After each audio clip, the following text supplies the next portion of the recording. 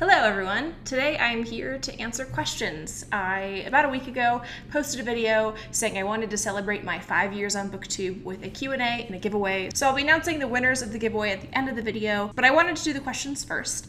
And I had intended to actually film and upload this on the day of the anniversary, which was yesterday, June 30th, but I did drink quite a bit on Friday, the day before, so I wasn't like massively hungover, but I felt like my body had been poisoned enough and wanted to recover, and I really wanted to drink while doing this to celebrate. So here I am with a Moscow Mule and a day late to actually answer the questions. So I actually made a spreadsheet. I divided them into categories, and there were quite a lot of questions asked. So I'm going to do my best to answer as many as possible by combining questions and being brief, but we all know that brevity is not my strong suit. But rest assured, if you left a comment entering the giveaway, you have been entered. So I figured I would do questions about books and reading first, then BookTube related questions, and then ending with more personal questions about things like my experience studying Japanese and my experience traveling, because I figured that would probably be the preference of people's interest in the actual responses. So we're going to start with questions about books and reading. Starting with questions from Nicola at Robotnik. Are there any books you've read and discussed that you feel you want to give a second chance or revise your opinion of for any reason? I'm much more inclined to do that with books that I really loved than books I disliked. But I do often want to revisit books that I've highly recommended over the years, especially just because I feel like I've grown so much as a person and as a reader in the past 5 years. I just think, there's a lot of growth and development that happens when you're in college and in your early mid-20s, and that's the point in my life I'm in right now. So I feel like I would be more hesitant to really passionately recommend things I read 5 years ago, because I don't really know if I think that those opinions hold up, or they might have contained things that I would find questionable now. I really loved Ready Player One when I read it in 2013, but I didn't know better. And it's not as universal a loved thing as I had thought it was back then, because I'm aware more of what poor representation looks like and own voices and the importance of that representation. I feel like I'm much more conscious and critical than I was then, even though I felt myself to be those things back then too. I just think that grows the more I read things. But I don't think I would really revisit anything I didn't like, because usually when I didn't like anything, it was because of writing style or content. And I don't think that those are worth revisiting, because I don't think that I would like them now either necessarily. And there are just so many books in the world that I don't really want to go back and think about books that I already didn't like. Literary Prince asks, what book did you read when you were younger or in your teens that you found profoundly meaningful and is still important to you even now? I mean, obviously, Harry Potter is the obvious answer, and that still holds true. Books that immediately spring to mind that were important to me, Coraline by Neil Gaiman was a big one. I think I read that first when I was in elementary school, and I think it's very representative of both who I was as a child and who I am now, because I like reading things that are a little off and a little spooky, but definitely thought-provoking and well-told, which I think Coraline is for sure. Where the Red Fern Grows by Wilson Rawls was the first book that ever made me bawl. I just openly wept. It was a book that my third grade teacher read to the class, and my best friend Heather and I, we both were just sobbing on the floor. Maybe a little touch melodramatic, but it was still extremely sad. I mean, honestly, the Twilight books definitely meant a lot to me when I was 13, 14. I was the perfect age for Twilight when it came out, and yeah, those books are trash, and I can acknowledge that now, but it was the first time in my teenage years that my friends and I got really invested in a book series and would talk about it and get really excited about it. And that was a catalyst for a lot of other things I read and really loved in middle school that are a lot less toxic and damaging. That was also how I discovered Holly Black. And while I would never recommend Twilight probably will never read it again, I do think those books served a special purpose in a lot of lives when they were being released, but they also, I think, should be forgotten. They should not be treasured classics for future generations. Absolutely not. And unfortunately, when I was in high school, I didn't read a lot, so I don't have too many really special memories of books I read as a teen that I didn't read for class, because I was just doing other things. So I didn't read a lot in high school. Kind of related, Alessia Swift asks, what was the first book you ever read as a mature person? I don't know how we're defining that, but the first adult book I ever read that I remember was American Gods by Neil Gaiman. I figured, hey, Neil Gaiman, I like him. I've read a couple things by him that I enjoyed. It is a very distinctive reading memory for me, not only because it was the first book for adults that I ever read, but also it definitely was for adults. There is a pretty graphic sex scene within the first definitely 50 pages wherein a man gets eaten by a vagina, And that is something that I will never forget. A lot of people are asking about my past and how, if I think that my reading preferences have changed, which they definitely have. Cynthia asks, looking on previous years, are there any books you remember liking a lot that you no longer think are good? Well, let's look at Goodreads. We're gonna go look at 2012, 2013, 2014. I mean, probably a lot of the YA I read around that time. Not that there's anything wrong with YA, but you know, I don't think that those books would hold up. Like, I'm looking back at 2012. I read a lot of these books in my dorm room, my freshman year of college, that I would never read now, like a lot of the John Green books, which I definitely enjoyed. I read some Maureen Johnson, which I also enjoyed, Ms. Peregrine's Home for Peculiar Children, and those were certainly very comforting, and I gave them pretty high ratings. I really enjoyed them when I read them, and I think that they were a good gateway into getting back into reading, because like I said, I didn't read a lot in high school, and I was an English major in college, so I was reading a lot for school, but I really definitely missed the comfort of reading, and I felt very isolated and alone in college. It's not worth getting into, but books definitely helped me kind of get out of that a little bit. So I was still isolated and alone and feeling lonely, but at least I had books to comfort me. So they definitely helped. But I don't think that my taste that year was entirely flawed, because that's the year I read The Perks of Being a Wallflower, which I definitely think still holds up. Kindred by Octavia Butler, I definitely think still holds up. That's also the first year I read A Game of Thrones for the first time. So, you know, I don't read the same things, but I don't necessarily think that, like, those are terrible books. I mean, I gave Watchmen a 4-star rating, which I think is questionable. Also, Batman: The Dark Knight Returns. I took a class on comic books, so having read them when I did, it definitely influenced my feelings on them. I wouldn't read them now, and I probably wouldn't rate them as highly. Yeah, so I think that the best answer for that is just a lot of the YA I read, I definitely wouldn't read now. But I don't think that those things would be as meaningful to me as a 25-year-old as they were when I was an 18-year-old. So I just think context matters a lot in terms of that. And I don't think that any of those books that I read and really enjoyed back then are bad by any means. Someone asked, what is your favorite book and favorite movie of all time? I really don't think that I can answer that. I have a favorite shelf on Goodreads, and when I remember, after I read a really notable book, I try to put it on that shelf, so, you know, at least I have a collection of things I consider favorites. So, quick rapid fire on that list. Olive Kitteridge by Elizabeth Strout's on there. I haven't read that since high school, but I really loved it. The Great Gatsby I have read in recent years and think is phenomenal. The Things They Carried by Tim O'Brien, Norwegian Wood by Haruki Murakami, Ocean at the End of the Lane by Neil Gaiman, White Oleander by Janet Fitch, The Tidal Zone by Sarah Moss, A Little Life by Hanya Yanagihara, of course, East of Eden by John Steinbeck is a new favorite, Heart's Invisible Furies by John Boyne, definitely a new favorite, The Secret History by Donna Tartt. Those are within my like top 20 books of all time for sure. And then favorite movie, that's so hard. I have a Letterboxd account, if you didn't know, which is basically like Goodreads but for films, and I do try to really actively post on there, and I've been trying to watch more films the past couple of years than I ever have before. And I don't remember exactly what I put on there, but there's this place for you to put your favorite films, and I know at least 3 of them are Spirited Away, Her, which I love so much, and also Whiplash, which is, it's a movie that, like, I had never really understood before, the phenomenon of people clapping after films. But that's a film that I wanted to get on my feet and clap. It's one of the most amazing endings of a film I've ever seen. And I've only seen it once, but pretty much every time my partner and I sit down to watch a movie, we could watch Whiplash. Emily asked, what books would you say cemented your love of reading as a child? And it definitely was Harry Potter. I mean, there are other things too, but Harry Potter is the thing that has stuck out the most to me, and is such a great memory that I have of growing up and spending summers with my mom and my sister reading those books. It's something that's like irreplaceable. Every single one of those books was read to me by my mom, and I was 14, I think, when the last one came out, so we were a little old for story time, but it was still like delightful, and I treasure that so much. And I mean, I grew up in a family of readers, so I think that undoubtedly I would have found a love of books and reading anyway, but Harry Potter has stuck in my life as something that like nothing else has, so I know it's a really tired answer, but it's also an honest one. Danny Green asks, what 3 books have caused you to examine your own beliefs or question your actions?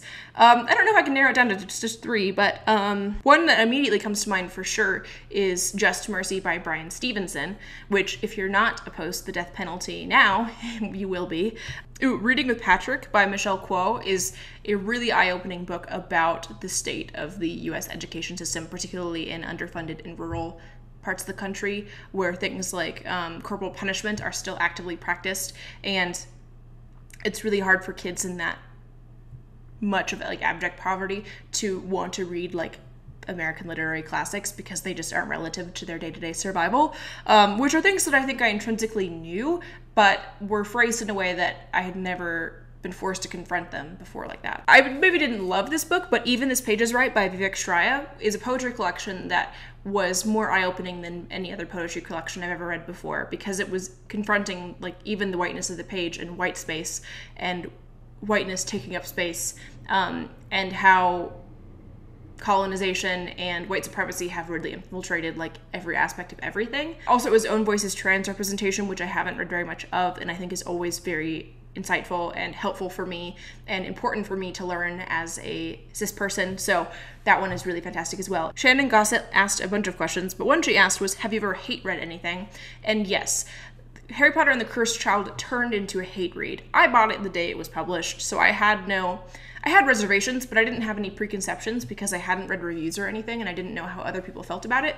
But it became so laughable, and if it wasn't a hate read that I like relished in, I would not have finished it because it was so bad. It's so bad. I still get mad about how bad it is, like years after the reading experience. Sometimes a partner and I will just talk about like, remember the trolley witch? How fucking stupid was that? Like the queer baiting and Harry Potter being afraid of pigeons and the Chekhov's blankie. I mean, you would think I was making these things up, but I'm not. They're all in there. I had several people ask me what my favorite Japanese classics are, which I don't know if you know me, but I really don't get on with Japanese classics, so I'm not the person to ask because I haven't really found one that I really liked.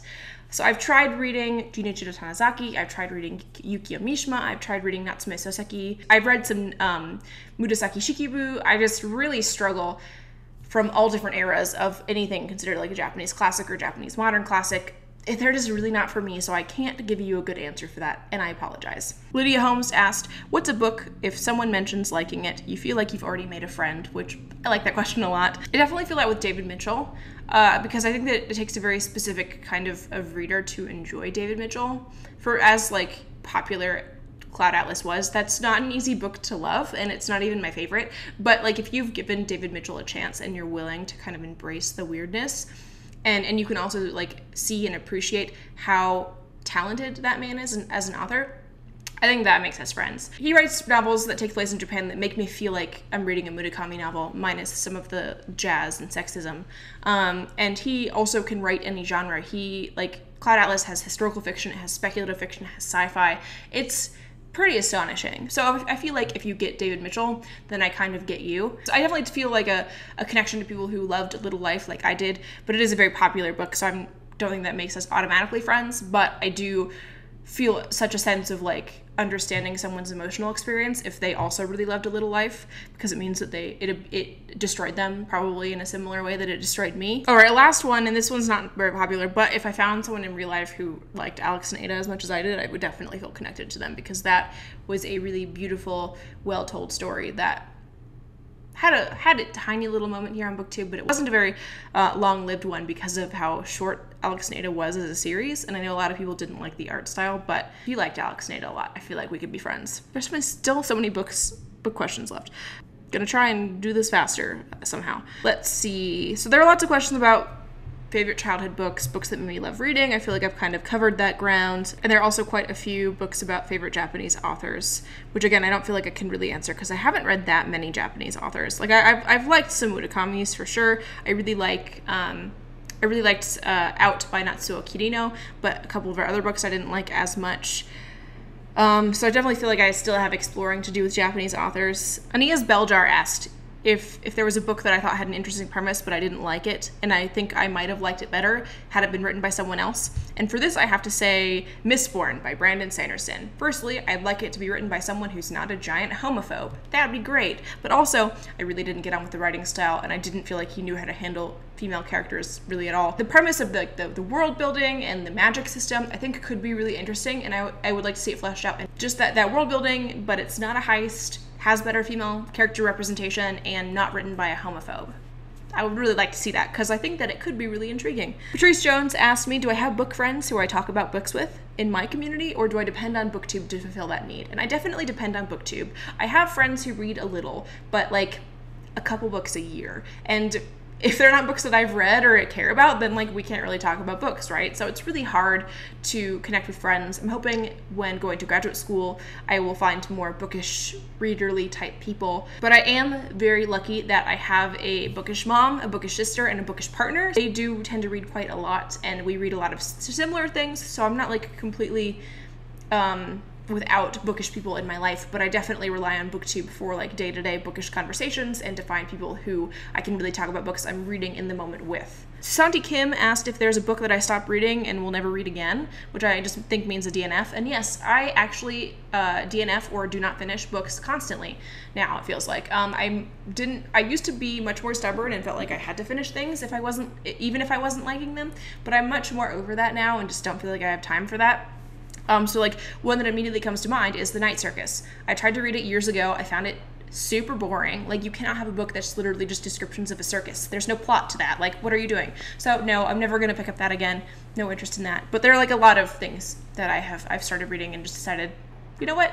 I don't need that. Let's see. Samantha asked if I have bookish buzzwords. I really love things that are character focused. I often really like character driven novels. I like things that are family dramas, especially if someone's coming back home and has to confront a lost past. I think that's really intriguing. I love coming of age stories, particularly if they're about young women, but I don't like books that are targeted toward young adults. I like reading adult novels that are about the coming of age stories, particularly like in college, because I think that that's a really pivotal time in growth and development that is often neglected. So that is definitely something I'm very intrigued by. But I've honestly grown to be a kind of person where I rely much more heavily on reviews and recommendations from people on this platform than I do like bookish buzzwords or publishing, media, press, or like reading a blurb at a bookstore. I have fewer bookish buzzwords now than I do like, if this particular person on BookTube liked a book, I'll probably like it too. That is much more of a selling thing for me these days. All right, someone also asked me, what are your thoughts on separating the author from their work and buying books written by them? This is a complicated question that's gonna be hard to answer briefly, so I'm gonna do my best. But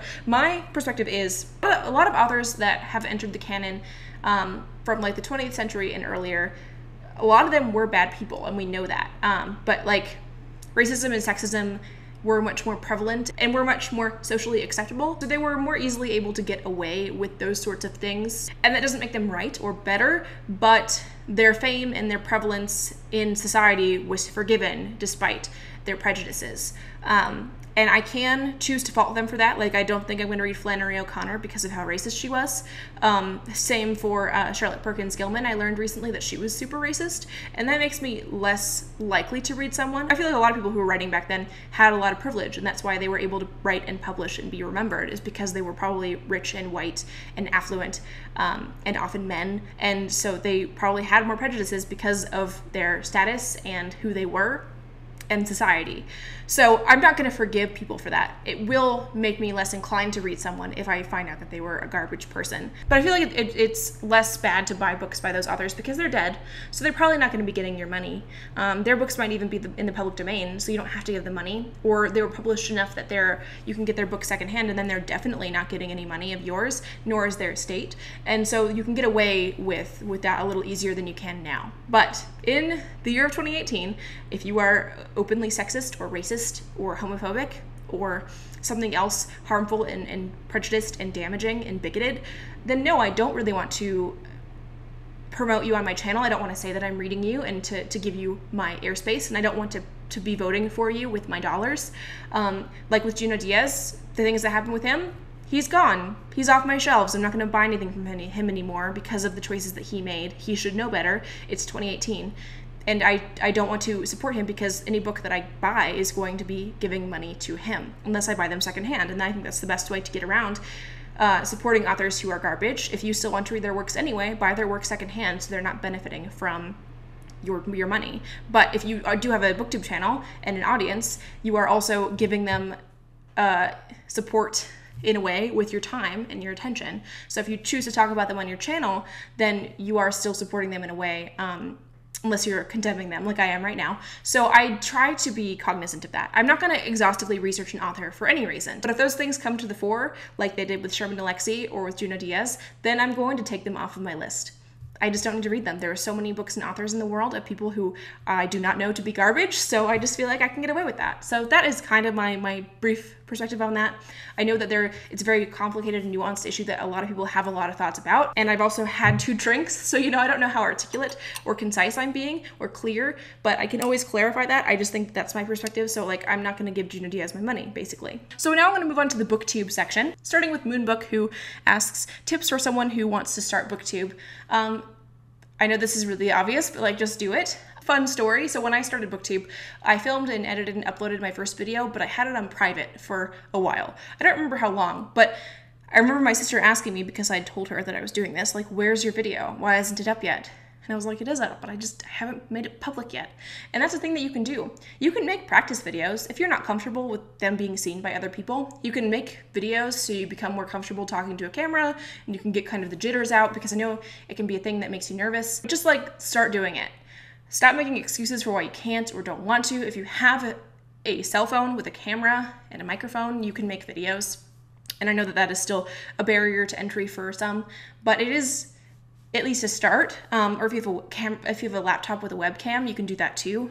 You don't have to have fancy editing software. You don't have to edit at all if you could feel comfortable not editing. I don't feel that way, but just start making videos, and you can decide when you want people to see them, because you can private them if you want, or you can make them just shareable by link instead of having them just directly public. And also just know that your voice is unique, and you might feel like you have nothing unique or interesting to say, but you do. Because I question that, honestly, but I feel like I've had a lot of support, and people say really kind things a lot to reassure me that I do have a unique perspective, even though sometimes I don't think I do. And just have fun with it. If it's a thing that you start doing and you don't think it's fun, just continue being a watcher and watch and comment on people's videos and let them know you exist. That's a good thing for people who are making videos as well, but if you find that you don't like it, then don't make yourself do it, obviously. My number 1 tip is to make yourself seen, make yourself known, comment on videos that you have something to say about, even if it's a passing casual thought oh yeah, I read and liked that book too. Let someone know that. That's helpful. That's nice to hear. Even if it isn't something super deep and analytical, it's still nice to know that someone watched your video and thought literally anything about it that was nice. So definitely comment. I have been trying to comment more often this year in particular, and I think it's been really nice, and I feel more connected to the community than ever. So that is my number 1 tip, is just comment a lot. You're not bothering people, I promise. Someone asked me if I ever had a blog, or if I ever considered having a blog, and why I chose BookTube over having a blog. I've never had a book blog. I'm just not a person who reads book blogs. I know that they're out there, but I just don't really have them in my internet rotation, so I never think to look at them or look for them. So I don't read book blogs. And BookTube just seemed like a really easy, accessible platform to get involved on. Maybe it feels less like that now, but it was so small and so emerging that it felt really easy to just join in on the conversation and feel like I was saying something. And I had already been a big YouTube fan. I have been a nerd fighter for longer than I've been on BookTube, so I was very active in that online community, and I've been to VidCon several times, so I was already really invested in YouTube as a platform, which made me all the more wanting to join YouTube. Someone else asked, have you ever thought when you started BookTube that you'll get many fans, viewers, subscribers from different parts of the world, like myself from India? No, honestly, I never thought that someone from India would be watching my videos, so thank you. That makes me really happy. Sabrina from Steakachino asked what review that I posted am I most proud of and why, and what non-review video am I most proud of and why. I mentioned this a little while ago, but I am really proud of the review video I did earlier in the year that was reviewing The Joy Luck Club and Please Look After Mom side by side. It was just happenstance that I read those 2 books back to back, and they had really similar themes, and I had a really good time just thinking about them in conjunction with each other and then talking about it. I also was really happy with my Asian American recommendations video. I know that was also pretty recent, but I was really, really happy with that as well. But I'm going to look at my most popular ones. It's kind of funny. Some of my most popular videos I've actually privated because I just didn't want people to watch them anymore. Surprising to me, my 1Q84 review video has almost 20,000 views. That's bananas. I really liked all of the Murakami related videos I did though when I was doing my half year of Murakami. I really liked making those. I thought a lot about them. I was really proud of the result there. And then in terms of non-review videos, one of the ones that I found the most fun and most fulfilling was doing my audiobook recommendation video. Once I'd listened to 100 audiobooks, I decided to highlight my favorites. I don't remember how many I put in there, but that was a little over a year ago, and I really enjoyed doing that. And I think that once I get to another 100, I want to make another recommendation video.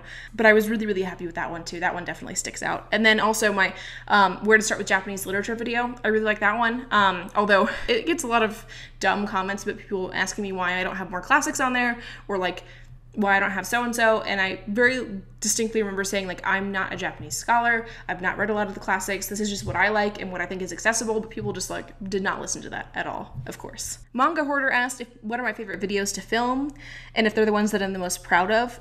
So I really like making wrap-ups because I think that it's a really good time to reflect on what I read in the past month. And it forces me to sit down and think about like what I really liked about these books and what I thought about them, and how I would rank them in conjunction to each other and think about them in like a similar context. I think that that's really helpful for me and makes me remember what I've read a lot better.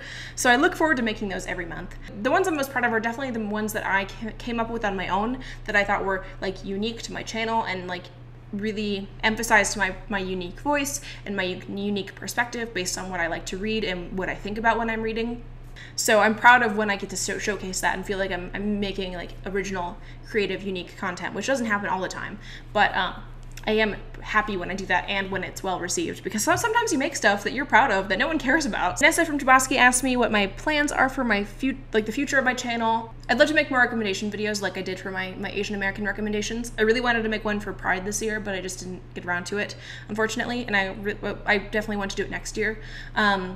I am hoping to highlight some women in translation in August for Women in Translation Month, and I want to make recommendation videos like that. I also really want to make a video series about being in grad school, because I was surprised at how little information there actually was about first-person perspectives of being in grad school and doing a library and information science program. And I was thinking of doing something similar in a way to Hannah Witten's Hormone Diaries, where I just do like maybe once a month a video about my experience in grad school, what it's like, what I'm learning, how the pace of graduate school is different from university or college, and those sorts of things. And I think this would be a good place to do that, because I know that there are a lot of librarians, a lot of prospective librarians and graduate students, and also people just like books and reading in libraries and might find that interesting. Hopefully they do, but I would like to do that for sure. Someone also asked me, I'm getting deep again, how I feel about the no spoilers policy that seems to be unspoken on BookTube, and if it impedes the reviewer's job, or if I feel like I can still go into depth without giving away major plot points. I definitely like watching non-spoilery reviews of books that I haven't read yet. I think it's very informative. It is helpful for me if I know someone whose opinion I really respect and share taste with. If they liked a book, I like to hear their opinions on it and some of the things they gleaned from it without giving away the plot. I think that's important. But I do also think it's important to spoil things if things that are gross or potentially triggering are used as plot devices or plot twists. I think that can be deeply troubling, and it's something that I think that, like, it's obviously not my job as a reviewer to give every possible trigger warning for every possible book, but, like, for instance, I made a video about this, Boy Snowbird by Helen Oyeyemi. I feel like it used someone being trans as kind of a plot twist, and they were also kind of a villain, and it was kind of gross, and I felt like it was bad trans rep and potentially even transphobic, and I felt like that was important to say and to note, and people didn't like that, but that's how I felt about it, and I think that that was important to put out there, and I've had a lot of people fight me on it, but I stand by how I felt. And so I feel like if sexual assault or racism or racial violence are ever used as like plot devices or plot twists that are not openly disclosed in like the conceit of the book, then I feel like that you can kind of break the no spoilers thing, because those things shouldn't be twists. Like sudden sexual assault in the middle of a novel where it feels very unexpected. I will say that happens because I've been taken aback by things that I didn't anticipate those things happening, and I feel like it's kind of a lazy twist, and also potentially damaging. So I definitely appreciate when people do no spoilers, but there are definitely exceptions, especially if the twists can be harmful. Last BookTube question. The Book Barista asked, what do you think has changed the most about your channel in the last 5 years? Definitely the biggest change, other than like having a better camera and having a microphone, is my confidence. I do not go back and watch old videos because I think that'd be horribly embarrassing for me, and I don't want to put myself through that. But I do feel like I'm much more confident as a reviewer. I do think that I'm more poised and articulate, and just feel better about myself in general.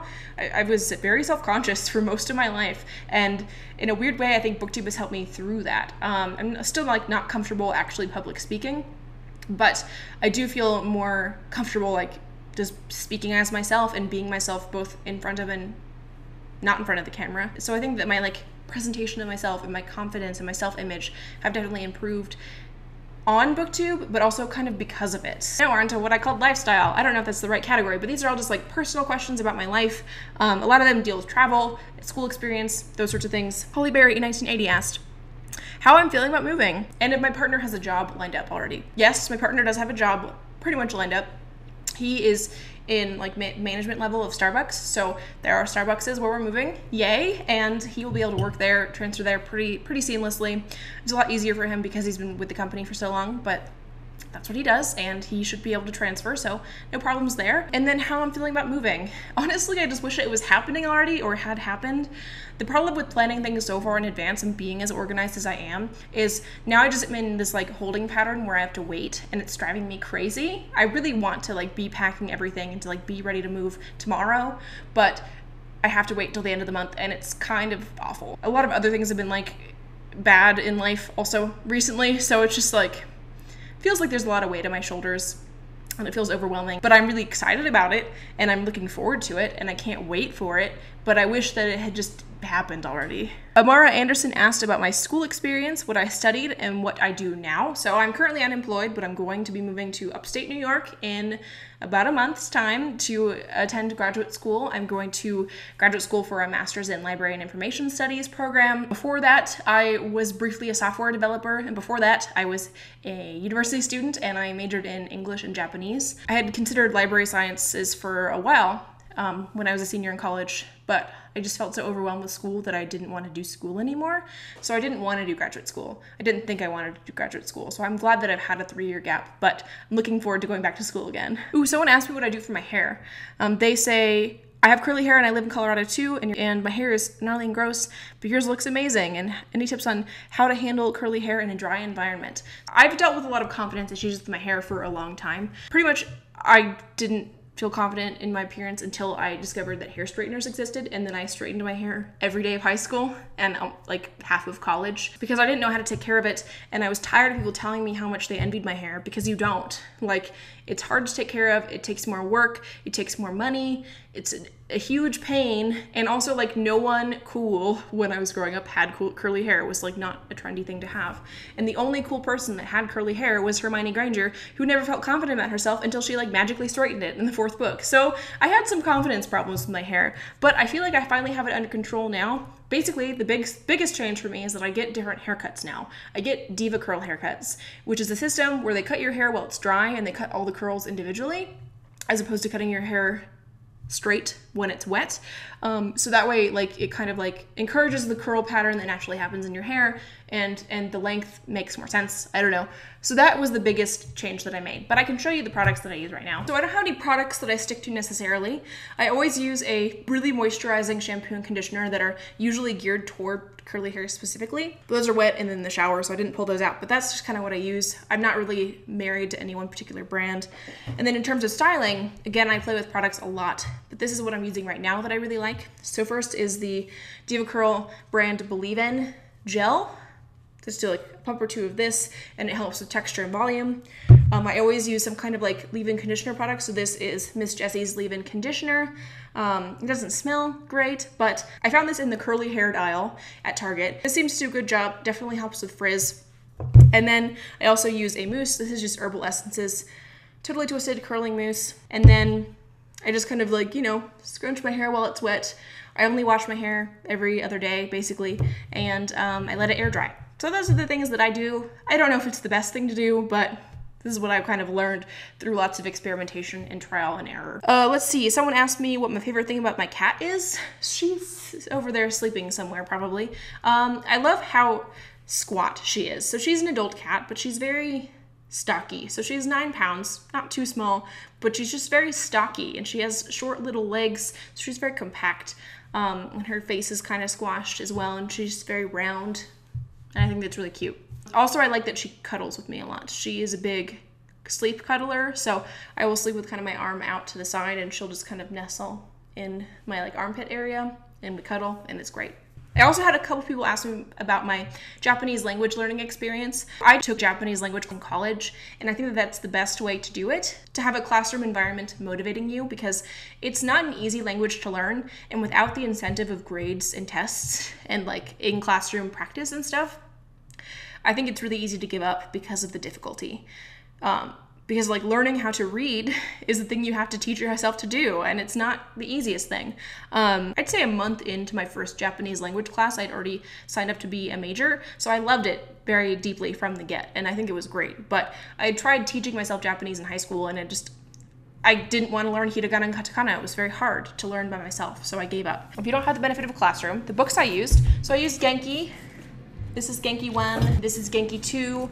These are both like beginning and intermediate Japanese language textbooks. This one will help you learn hiragana and katakana, like there's a chart in the front. These I think were good textbooks. I had no complaints with them. They came with an audio CD that was also nice, so you could hear some native language. And they do a good job of teaching you vocab and grammar and a little bit of beginner's kanji.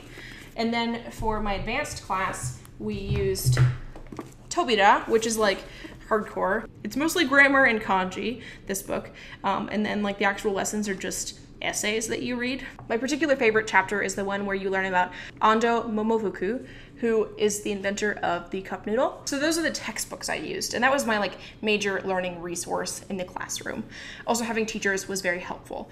So I think that taking a class is like the best thing that you can do for yourself. But if you don't have that as an option, there's a website called Tofugu, which is a Japanese culture blog, but they also have a huge education section where they have tons of online resources for like teaching yourself Japanese. And I know it links to books, websites, podcasts, all kinds of stuff. They also have some language learning tools they've developed themselves. And one of them is called Manikani, which is the best way that I found to learn kanji. I was learning kanji really fast, and they really stuck in my brain. You do have to pay for it, but it's a great system if you're really committed to Japanese.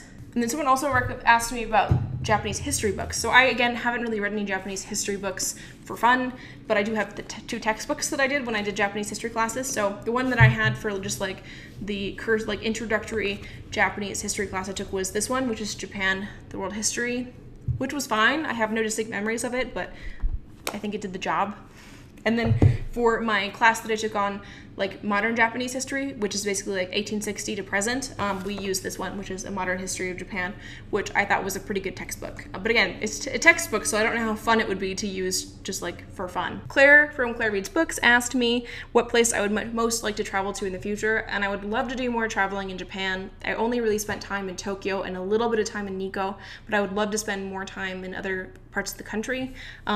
I mean, I basically just like living every second of my life so I can go back to Japan. That's all I really want to do. That's like my number one travel destination, but I really want to do more traveling in general. Every time I travel, I am reminded of how much I like it and how much I learn from it and how it always expands my worldview, even just like going to London last year, I feel like really expanded my worldview. But I'd love to do more traveling in Europe.